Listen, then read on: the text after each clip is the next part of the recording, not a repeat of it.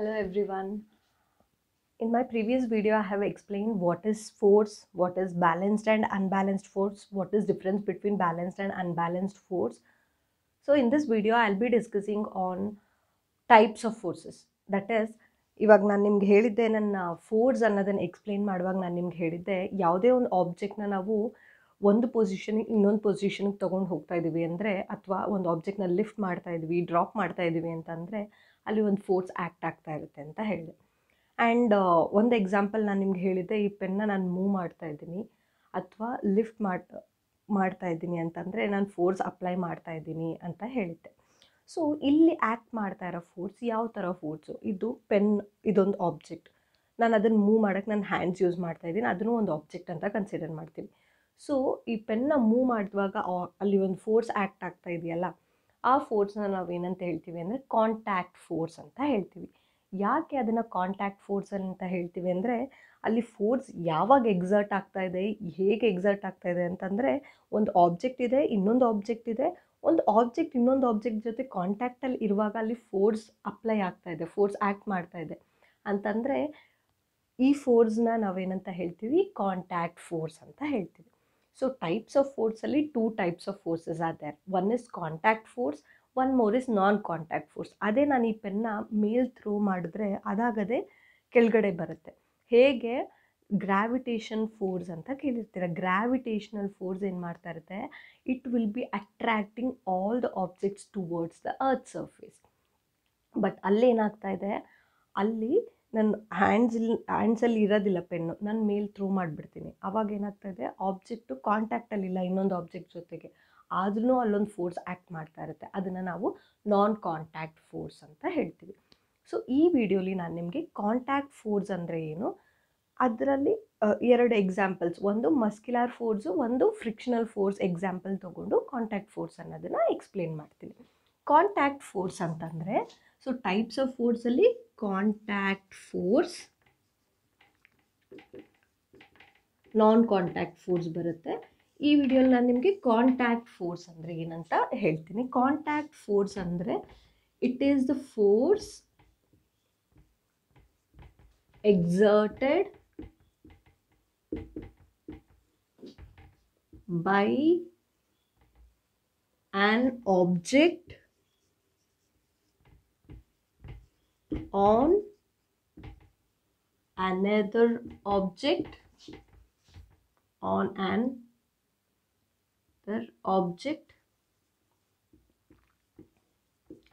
when they are in contact.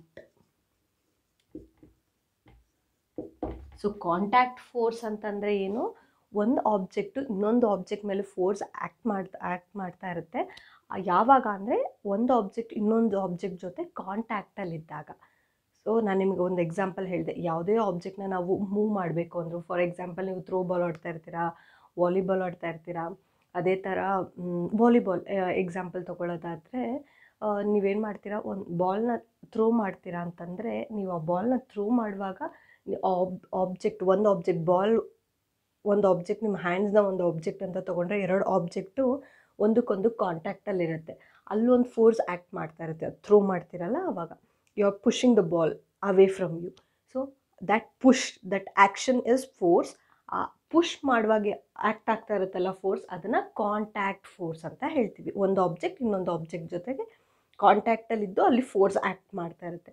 ಅದೇ ಥರ ಬಾಲು ನಿಮ್ಮ ಹ್ಯಾಂಡ್ಸಿಂದ ಮೂವ್ ಆಗಿ ಇನ್ನೊಂದು ಕಡೆಗೆ ಮೂವ್ ಆಗ್ತಾ ಇದೆ ಅಂತಂದರೆ, ಅದು ಅವಾಗೇನಾಗುತ್ತೆ, ಅದು ಮೂವ್ ಆಗ್ತಾ ಇರುವಾಗ ಅದು ಯಾವುದೇ ಇನ್ನೊಂದು ಆಬ್ಜೆಕ್ಟ್ ಜೊತೆ ಕಾಂಟ್ಯಾಕ್ಟಲ್ಲಿ ಇರೋದಿಲ್ಲ. But even there some force will be acting on that ball. ಅದನ್ನು ನಾವು ನಾನ್ ಕಾಂಟ್ಯಾಕ್ಟ್ ಫೋರ್ಸ್ ಅಂತ ಹೇಳ್ತೀವಿ, wear on object is not in contact with another object. ಅದೇ ಥರ ನಾನು ನಿಮಗೆ ಇನ್ನೊಂದು ಎಕ್ಸಾಂಪಲ್ ಹೇಳೋದಾದರೆ, ಫಸ್ಟ್ ನಾನು ನಿಮ್ಗೆ ಹೇಳಿದೆ ಬಾಲ್ ಥ್ರೋ ಮಾಡುವಾಗ ಒಂದು ಫೋರ್ಸ್ ಆ್ಯಕ್ಟ್ ಆಗ್ತಾ ಇರುತ್ತೆ ಒಂದು ಆಬ್ಜೆಕ್ಟ್ ಮೇಲೆ ಅಂತ. ಅಂದರೆ ಒಂದು ಬಾಲು ನಿಮ್ಮ ಹ್ಯಾಂಡ್ಸ್ ಜೊತೆ ಕಾಂಟ್ಯಾಕ್ಟಲ್ಲಿರುವಾಗ ಒಂದು ಫೋರ್ಸ್ ಆ್ಯಕ್ಟ್ ಆಗ್ತಾ ಇರುತ್ತಲ್ಲ, that force is due to the actions of your muscles. ಅಂದರೆ ನಮ್ಮ ಬಾಡಿಯಲ್ಲಿ ಮಸಲ್ಸ್ ಒಂದು ಫೋರ್ಸ್ನ ಅಪ್ಲೈ ಮಾಡ್ತಾ ಇರುತ್ತೆ. ಯಾವುದೇ ಒಂದು ಆಬ್ಜೆಕ್ಟ್ನ ನಾವು ಮೂವ್ ಮಾಡಬೇಕು ಅಂದರೆ, ಇಲ್ಲ ಲಿಫ್ಟ್ ಮಾಡಬೇಕು ಅಂದರೆ, ಇಲ್ಲ ನಾವು ನಮ್ಮ ಹ್ಯಾಂಡ್ಸ್ನ ಲಿಫ್ಟ್ ಮಾಡ್ತಾ ಇದ್ದೀವಿ, ಸ್ಟ್ರೆಚ್ ಮಾಡ್ತಾ ಇದ್ದೀವಿ, ನಮ್ಮ ಬಾಡಿ ಪಾರ್ಟ್ಸ್ನ ಯಾವುದೇ ಒಂದು ಆ್ಯಕ್ಷನ್ನ is controlled by the force which is applied by our muscle, and that force is called muscular force. Muscular force is an example for contact force. Muscular force contact ಫೋರ್ಸಿಗೆ example. ಅಂದರೆ muscular force ನೀವು ಎಲ್ಲಿ observe ಮಾಡ್ಬೋದು ಅಂತಂದರೆ, ನೀವು ನಿಮ್ಮ body ಪಾರ್ಟ್ಸ್ನ ಯಾವುದೇ ಪಾರ್ಟ್ಸ್ನ ನೀವು move ಮಾಡಬೇಕು ಅಂತಂದ್ರೂ, ಏನೇ ಅಂದರೆ ಲಿಫ್ಟ್, ಯಾವುದೋ ಒಂದು ಆಬ್ಜೆಕ್ಟ್ನ ಲಿಫ್ಟ್ ಮಾಡ್ತಾ ಇದ್ದೀರಾ, ಇಲ್ಲ ವಾಕ್ ಮಾಡ್ತಾ ಇದ್ದೀರಾ, ಇಲ್ಲ ಬೆಂಡ್ ಆಗ್ತಾ ಇದ್ದೀರಾ, ಇಲ್ಲ ಸುಮ್ಮನೆ ಒಂದು ಪೊಸಿಷನಲ್ಲಿ ಕೂತ್ಕೊಂಡಿದ್ದೀರಾ, ಎಲ್ಲ ಟೈಮಲ್ಲೂ ನೀವು ನಿಮ್ಮ ಮಸಲ್ಸ್ ಫೋರ್ಸ್ ಆ್ಯಕ್ಟ್ ಮಾಡ್ತಾ ಇರುತ್ತೆ. ಅಂದರೆ ಆ ಫೋರ್ಸ್ನ ನಾವು ಮಸ್ಕ್ಯುಲಾರ್ ಫೋರ್ಸ್ ಅಂತ ಹೇಳ್ತೀವಿ. Muscular force is due to action of muscles. Muscular force is due to action of muscles, and that force is exerted by muscles of our body, and this force we can observe whenever we lift any of the object, or whenever we push any of the object, whenever we pull any of the object. ಏನೇ ಒಂದು ಆಬ್ಜೆಕ್ಟ್ನ ನಾವು lift ಮಾಡ್ತಾ ಇರುವಾಗ, ಇಲ್ಲ ಏನೇ ಒಂದು ಆ್ಯಕ್ಷನ್ನ ನಾವು ಮಾಡ್ತಾ ಇದ್ದೀವಿ ಅಂತಂದರೆ, ಇಲ್ಲ ನಾವೇ ಬೆಂಡ್ ಆಗ್ತಾ ಇದ್ದೀವಿ, ನಮ್ಮ ಹ್ಯಾಂಡ್ಸ್ನ ಸ್ಟ್ರೆಚ್ ಮಾಡ್ತಾ ಇದ್ದೀವಿ ಅಂತಂದರೆ, there we can observe muscular force. Muscular force is an example for contact force. Y? Because muscular ಫೋರ್ಸ್ನ ನಾನು ಯಾವಾಗ ಅಬ್ಸರ್ವ್ ಮಾಡ್ಬೋದು ಅಂತಂದರೆ, whenever one object is in contact with another object, that object, one object obviously ಯಾವಾಗ್ಲೂ ನೀವಾಗಿರ್ತೀರಾ, ಅಥವಾ any person. Why? Because muscular force means it is the force applied by the muscles apply ಮಾಡ್ತಾ ಇರೋ force. So ಯಾರೇ ಒಬ್ಬರು ಒಂದು ಆಬ್ಜೆಕ್ಟ್ನ lift ಮಾಡ್ತಾ ಇದ್ದಾರೆ, ಇಲ್ಲ ಪುಷ್ ಮಾಡ್ತಾ ಇದ್ದಾರೆ, ಇಲ್ಲ ಅವರೇ ಏನೋ ಒಂದು ಎಕ್ಸಸೈಸ್ ಮಾಡ್ತಾ ಇದ್ದಾರೆ ಅಂತಂದರೆ, ಅಲ್ಲಿ ಮಸ್ಕ್ಯುಲಾರ್ ಫೋರ್ಸ್ ಆ್ಯಕ್ಟ್ ಆಗ್ತಾ ಇರುತ್ತೆ. ಅದೇ ಥರ ಇನ್ನೊಂದು ಎಕ್ಸಾಂಪಲ್ ಹೇಳ್ಬೋದು contact ಫೋರ್ಸ್ಗೆ, that is frictional force.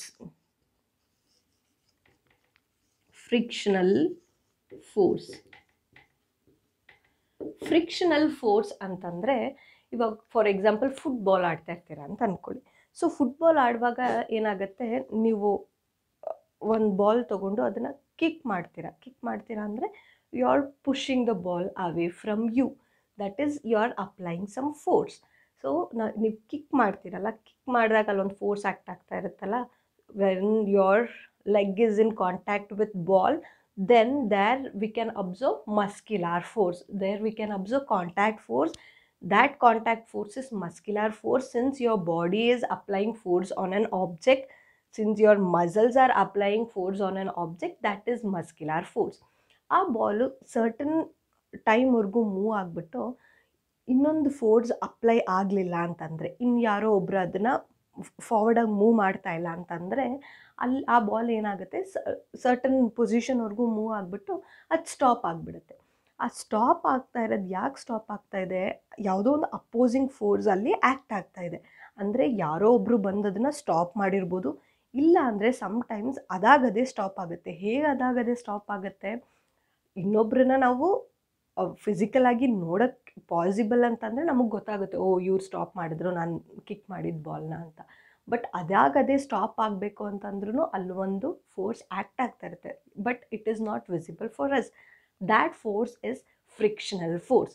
Frictional force ಯಾವಾಗ್ಲೂ ನಾವು ಅಪ್ಲೈ ಮಾಡ್ತಾ ಇರೋ ಫೋರ್ಸ್. ಅಂದರೆ ಒಂದು ಆಬ್ಜೆಕ್ಟ್ ಮೂವ್ ಆಗ್ತಾ ಇದೆ ಅಂತಂದರೆ ಆ ಮೋಷನ್ನ ರೆಸಿಸ್ಟ್ ಮಾಡೋದಕ್ಕೆ ಇನ್ನೊಂದು ಫೋರ್ಸ್ ಆ್ಯಕ್ಟ್ ಆಗ್ತಾ ಇರುತ್ತೆ. ಸೊ ಆ opposing force, resisting force, that is force which resists the motion of an object is called frictional force. Frictional force ಅಂತಂದರೆ it is opposing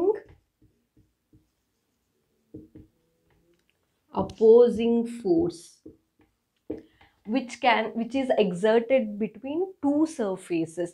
ಅಂದರೆ ಒಂದು ಬಾಲ್ ಮೂವ್ ಆಗ್ತಾ ಇದೆ ಅಂತಂದರೆ ಅದು ಒಂದು ಸರ್ಫೇಸ್ ಮೇಲೆ ಮೂವ್ ಆಗ್ತಾ ಇರುತ್ತೆ ಅಲ್ವಾ. So for example,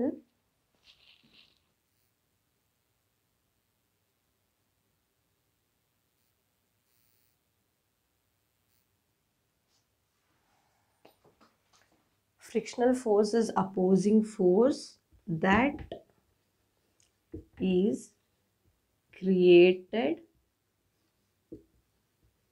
Since frictional force is an example for contact force, always it will act between two objects. That is, there will be two objects which are in contact. Frictional force is the opposing force that is created between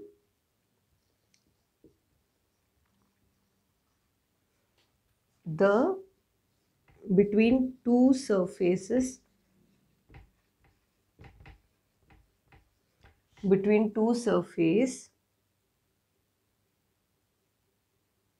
which try to move in same or opposite direction. So frictional force andre it is an opposing force, and where it is created is when one object is in contact with other object. It is created in between two surfaces where both the objects are moving in same direction or in opposite direction. So make you understand this frictional force in easier way, I'll take one example and explain you. That is, frictional force ಅಂತಂದ್ರೆ ಏನು ಹೇಳಿದೆ, opposing force ಅಂತಂದ್ರೆ. ಈ frictional force explain ಮಾಡೋದಕ್ಕೆ ನಾನು ನಿಮ್ಗೊಂದು example ತಗೊಳ್ತೀನಿ. Frictional force is the reason for many activities. Like ಇವಾಗ ನಾವು ವಾಕ್ ಮಾಡ್ತಾ ಇದ್ದೀವಿ, ರನ್ ಮಾಡ್ತಾ ಇದ್ದೀವಿ, ಇಲ್ಲ ನಾವು ಯಾವುದೋ ಒಂದು ಗೇಮ್ಸ್ ಆಡ್ತಾ ಇದ್ದೀವಿ, ಇಲ್ಲ ನಾನು ಈ ಬೋರ್ಡಲ್ಲಿ ಬರಿತಾ ಇದ್ದೀನಿ ಅಂತಂದರೆ ಅದೆಲ್ಲದಕ್ಕೂ ರೀಸನ್ ಫ್ರಿಕ್ಷನಲ್ ಫೋರ್ಸ್. ಅದು ಹೇಗೆ ಅಂತ ಅನ್ನೋದನ್ನು ಎಕ್ಸ್ಪ್ಲೇನ್ ಮಾಡೋದಕ್ಕೆ ನಿಮಗೆ ಒಂದು ಎಕ್ಸಾಂಪಲ್ ತಗೊಳ್ತೀನಿ. ಎಕ್ಸಾಂಪಲ್ ಎಗೇನ್ ನಾನು ಒನ್ ಮೋರ್ ಎಕ್ಸಾಂಪಲ್ ನಾನು ಪ್ಲೇ ಗ್ರೌಂಡಿಂದನೇ ತಗೊಳ್ತೀನಿ. Imagine you are playing football ಆಡ್ತಾ ಇದ್ದೀರಾ ನೀವು, ಇಲ್ಲ ನಿಮ್ಮ ಫ್ರೆಂಡ್ಸೋ ಯಾರೋ ಆಡ್ತಾ ಇದ್ದಾರೆ. ಸೊ ಗ್ರೌಂಡ್ ಮೇಲೆ ಬಾಲ್ ಇದೆ, ನೀವು ಹೋಗಿ ಬಾಲ್ನ ಕಿಕ್ ಮಾಡ್ತಾ ಇದ್ದೀರಾ. ಸೊ ಈ ಡೈರೆಕ್ಷನಲ್ಲಿ ನೀವು ಫೋರ್ಸ್ ಅಪ್ಲೈ ಮಾಡ್ತಾ ಇದ್ದೀರಾ. ನೀವು ಕಿಕ್ ಮಾಡ್ತೀರಲ್ಲ ಬಾಲ್ನ, ಅವಾಗ ಅಲ್ಲಿ ಕ್ರಿಯೇಟ್ ಆಗೋ ಫೋರ್ಸ್ ಯಾವುದು? Muscular force. Because that force is created by action of the muscles. So ನೀವು ಕಿಕ್ ಮಾಡಿದಾಗ ಅಲ್ಲಿ ಕ್ರಿಯೇಟ್ ಆಗಿದ್ದು ಮಸ್ಕ್ಯುಲಾರ್ ಫೋರ್ಸ್.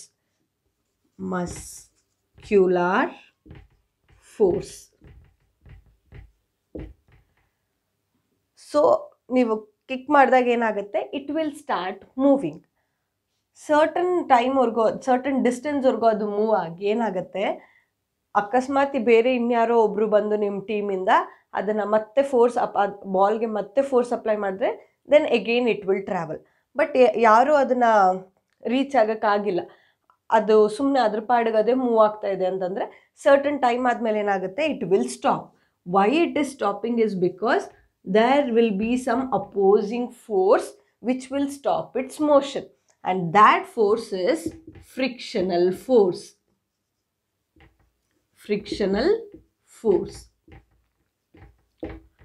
ಹಾಗಾದರೆ ಫ್ರಿಕ್ಷನಲ್ ಫೋರ್ಸ್, ನೀವು ಬಾಲ್ನ ಕಿಕ್ ಮಾಡಿದ್ರಲ್ಲ, ಬಾಲ್ ಸರ್ಟನ್ ಡಿಸ್ಟೆನ್ಸ್ವರೆಗೂ ಮೂವ್ ಆಯ್ತಲ್ಲ, ಆವಾಗ frictional force ಇರಲಿಲ್ವಾ?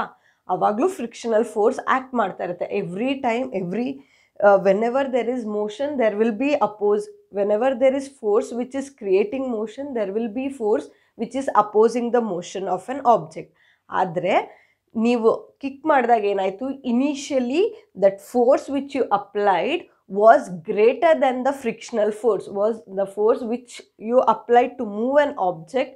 That force was greater than the opposing force which was stopping an object to move further.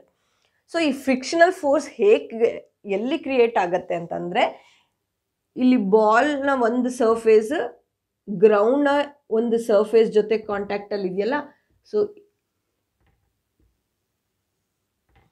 ಹೀಗಿದೆ ಅಲ್ವಾ? ಸೊ ಈ ಎರಡು ಸರ್ಫೇಸ್ ಮಧ್ಯೆ frictional force will be created.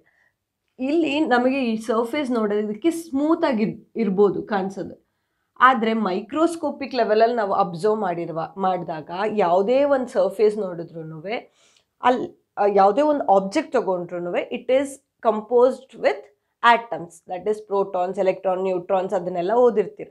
So ಏನಾಗುತ್ತೆ, ಯಾವುದೇ ಒಂದು ಸರ್ಫೇಸ್, ಫಾರ್ ಎಕ್ಸಾಂಪಲ್ ಈ ಪೆನ್ ಸರ್ಫೇಸ್ನ ನಾನು ಮೈಕ್ರೋಸ್ಕೋಪಿಕ್ ಲೆವೆಲಲ್ಲಿ ಅಬ್ಸರ್ವ್ ಮಾಡಿದ್ರು ಎಷ್ಟು ಪಾಲಿಶ್ಡ್ ಆಗಿ ಕಾಣಿಸ್ತಾ ಇದೆ ನನಗೆ ಈ pen, but it's surface will be having some irregularities.